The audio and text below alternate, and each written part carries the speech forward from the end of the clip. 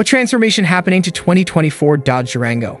Although the Durango has been loyal to its design for more than 10 years, it's still exciting to learn the new updates of the 2024 Dodge Durango. Rumor has it that there is a possibility that this line would be made into a full-size ride so it can compete against Chevy Tahoe solidly. And since Dodge wants to make sure they only provide the best and also the sturdiest vehicle that can tackle off-road situation flawlessly, they have their own manufacturing plans. One of them is to likely share the manufacturing architecture with the Wagoneer if possible.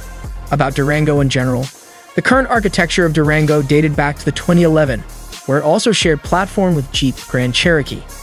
That's why it manages to stay strong in the harsh competitive modern world, able to pass current safety regulations, offer convenient three-row arrangement, and maintain modern style. As if it weren't enough, the Durango is able to stay athletic, solid, and firm, keeping the updates with the latest release in techs. The car even has Hellcat V8 unit for puncher performance.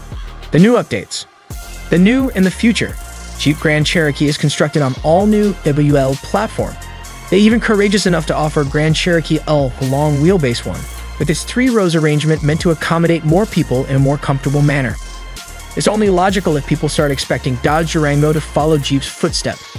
It's said that Dodge will share the architecture after they are done with the 2023 Durango, and then they will also share manufacturing space at their Jefferson North Assembly plant located in Detroit, Michigan.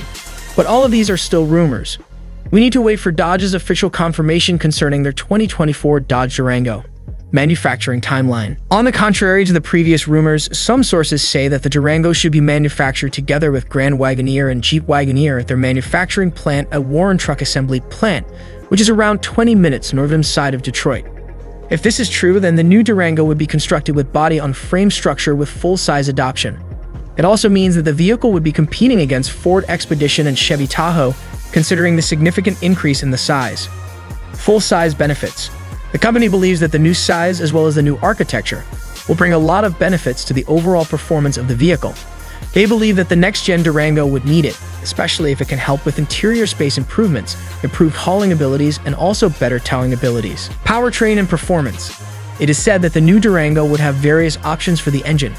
The current one is coming with V8 Hemi of 5.7-liter unit that churns out 392 horsepower, while the Grand Wagoneer has the bigger unit, the 6.4-liter capacity that generates 471 HP. Both of them are coming with auto 8-speed transmission. However, Dodge is introducing the new Hurricane. It is an inline 6 turbocharged unit with 3.0-liter capacity. Dodge claims that this powertrain is able to deliver different outputs, but the first version, which is in Wagoneer, is able to generate 500 horsepower max. It's still unknown the output for the future Durango. Conclusion. The future Durango seems promising, but with the limited information, we can only speculate. Hopefully, more information about 2024 Dodge Durango would be available soon enough.